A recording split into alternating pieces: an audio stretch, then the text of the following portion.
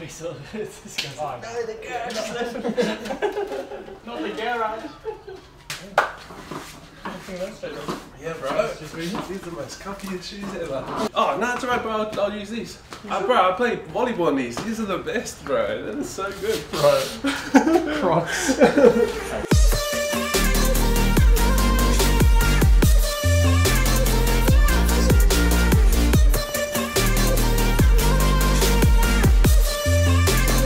So 2 power snatches, so basically you snatch once from the ground, snatch and then you hold onto it, tap, go for another one.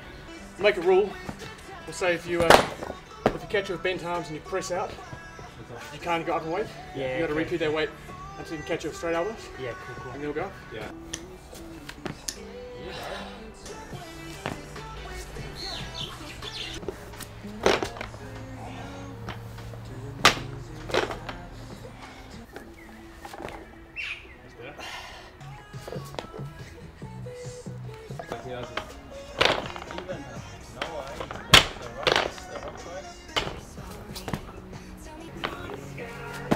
Yeah, that was better. Yeah. You got it.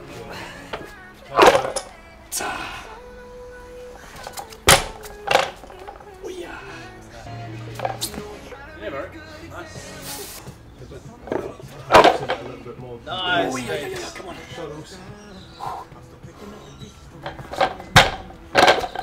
Oh, Jackson. Oi, let's go.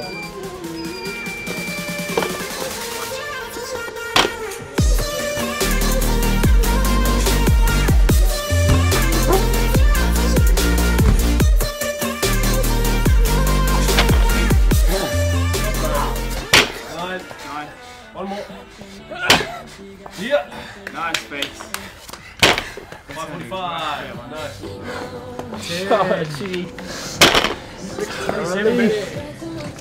I wish I was there. Wow.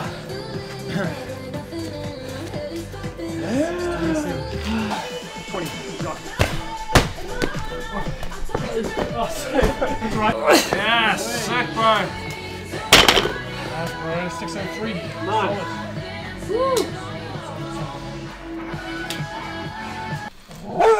Chippy, no. Calm down, buddy. What is up, you sexy beasts? We're at the dog park today, outside. It's a lovely day on the Gold Coast. And I have trained 3 days in a row, very hard training, and so I think I deserve a little custard-filled donut, you know? Oh, that is lovely, Chip. Oh wow. No, he wouldn't like it.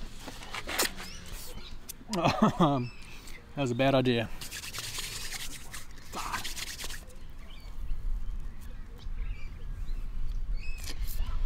Hope you guys are doing well. Thanks for tuning in to another video. If you're here for the first time, my name is Wykie, and I appreciate you being here. If you like the content, it would really help if you just give it a like, subscribe, and join the Sexy Beast tribe. Hey, I was scrolling through all my YouTube videos over the last kind of 12 months, and I realized it's almost been a year. I think it's been 11 months since I made the video Thank You Greg Glassman, and that video currently sits at 59,000 views. I think it's probably my most viewed video ever, and it got me thinking. You know, we've got a new CEO now, Eric Roza. I think it's been about 10 months since CrossFit sold to Eric, and it got me thinking, has CrossFit changed? With Greg Glassman exiting and Eric Roza coming on board, has CrossFit changed for the better, for the worst? What's been different over the last year? And I'm purely just speaking here off the top of my head. I haven't really done a whole lot of research or looked into what CrossFit has done specifically in all the different areas. Obviously there's the affiliation, you know, all the gyms around the world. There's the CrossFit Games and all the athletes. There's the CrossFit Health stuff. And so I'm just purely speaking here out of my own experience and kind of what I've noticed over the last 12 months. So let's start with the affiliates. I'm not an affiliate owner anymore, and I'd love to hear from you if you are. Has CrossFit done anything different or anything better when it comes to supporting the affiliates? Now, two things I've noticed. Number one, they have appointed like a regional representative if you will. Here in Australia, it's Ed Morrison, so Ed's looking after New Zealand and Australia, and kind of keeping the affiliate community, the affiliate owner community, up to date with what's happening. I believe there's like a Facebook group they're all a part of, and then I know that at Touring Pro in 2 weeks' time, they're having a bit of an affiliate owner gathering. And I think Eric's going to be speaking there remotely, obviously, via the interwebs. So that's something I noticed came into play pretty early on. And then the weekly newsletters, or even daily, I'm not sure. I get a lot of emails these days from CrossFit. I feel like there's a lot more communication. I can't say that I read all the emails, but I scrolled through one before, and it looks like there's some really good stuff in there. So as far as supporting the affiliates go, those are a couple of things I've noticed that they've done that wasn't in place prior to Eric coming on board. So if you're an affiliate owner, or you're aware of some things that have changed in this space, I would love to hear from you. Then there's the CrossFit Games and the athletes. What has changed? What is different? Obviously the season is completely changed, and I believe it's for the better. Sure, it's not perfect yet, but the way I like to think about it is CrossFit's like a big ship, like a big boat on the ocean, and it's making a turn for the better, but it's taking a while. You know, things are taking a while to change, and you know, we're not even 1 year in, so I do think we have to have a bit of grace and give the team at CrossFit a bit of time to kind of show us what they have up their sleeves. I think it's unreasonable to expect them to roll out everything perfect within 1 year of new ownership. So I do feel like we are heading in the right direction and the ship is turning. But what I've noticed from a media standpoint is CrossFit is now making a real effort to cover not only the top games athletes, but also the masters, the teens, the teams.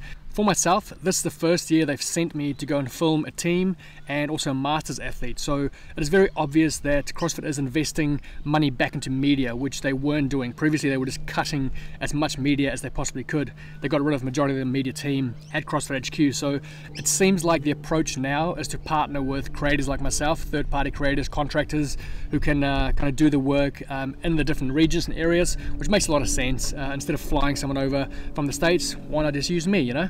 So I definitely know that they're putting more money into media, which is a great step forward for the athletes, giving the athletes exposure, encourage the community to get to know some of the masters athletes, the teen athletes and the teams. And then even things like the show on Instagram that Sean Woodland's running, I think it's called The Triplet, a really cool little 3 to 5 minute show that kind of highlights some other people in the community. So I do feel like the media is heading in the right direction for sure. And then just a couple of weeks ago, I got contacted by CrossFit to go and film a piece for CrossFit Health. There was a local seminar that was running for the community based around health, so nutrition, sleep, stress, and movement. And they got me to go and cover that, so there's some content there to push out to the broader community when it comes to CrossFit Health. Now, I'm certainly not very in tune with what's happening with the CrossFit Health side of things and where that's heading. Obviously, that was a big passion of Greg's. So again, if you are someone who is aware of what's happening in that space, let me know. Is it growing? Is there things happening in that space? I don't know, but just the fact that they're sending me to a seminar that's been run by a local gym to cover it, again, it's something that will highlight the local box that's taking the initiative, but also there was some great doctors that spoke, and the content was spot on. So those are a few things that I've noticed that have kind of improved. Obviously, this channel is very much focused around the CrossFit Games and the top athletes, and I think there is a lot of improvement still to be had when it comes to the CrossFit Games season. I think the programming this year with the quarterfinals is a great telltale that things aren't quite where they need to be.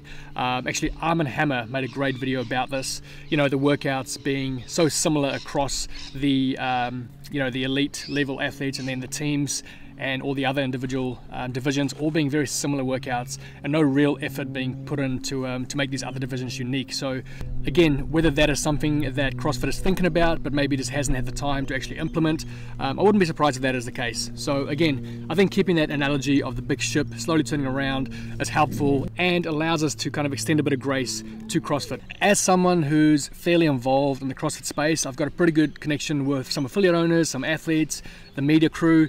I feel like across the board, the vibe is pretty positive and that the future looks bright. That's the general kind of feeling I get. Let me know what you think. Do you feel like there's been major improvements? Do you think it's been too slow? And what else would you like to see happen? So that's it, guys. Just wanted to reflect on the last kind of 12 months since Greg sold the company and open the discussion on the changes that have taken place. So please get involved in the comments below. Let me know what you think.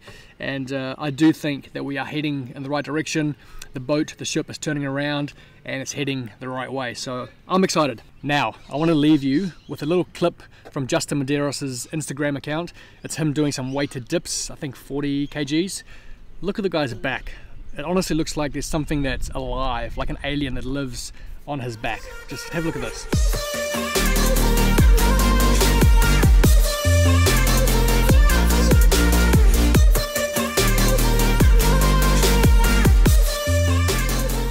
Justin, buddy, looking just yoked, jacked. Anyway guys, you stay sexy, keep roaring love, and I'll see you soon. Bye.